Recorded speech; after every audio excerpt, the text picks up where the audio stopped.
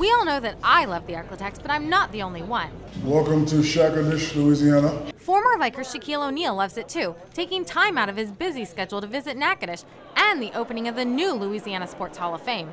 Of course, it didn't hurt that he's a 2013 inductee, along with tennis great Shonda Rubin. And although both athletes have had almost too many accomplishments to count, this one means something special because despite where they're living, for both of them, Louisiana is home. I'm in love with the state of Louisiana, people from Louisiana, the food, the culture. Well, I can understand that. It is fabulous. Just ask Shonda Rubin. You know, it's something about Louisiana that you don't get anywhere else in the world, anywhere else in the country.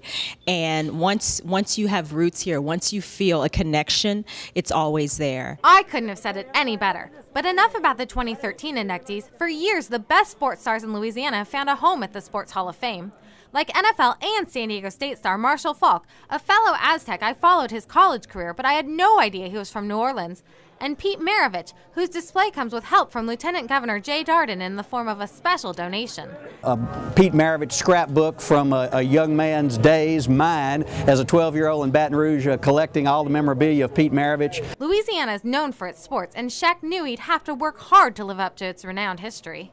You know, even when I came to LSU, I knew about the great LSU athletes, Bob Pettit, Pistol Pete, and you know, so when I went there, I knew I had big shoes to fill as an athlete, not only as a basketball player, but just as an athlete, as a person. So I'd say he filled those shoes and more. And that's just another reason I love the Arklatex.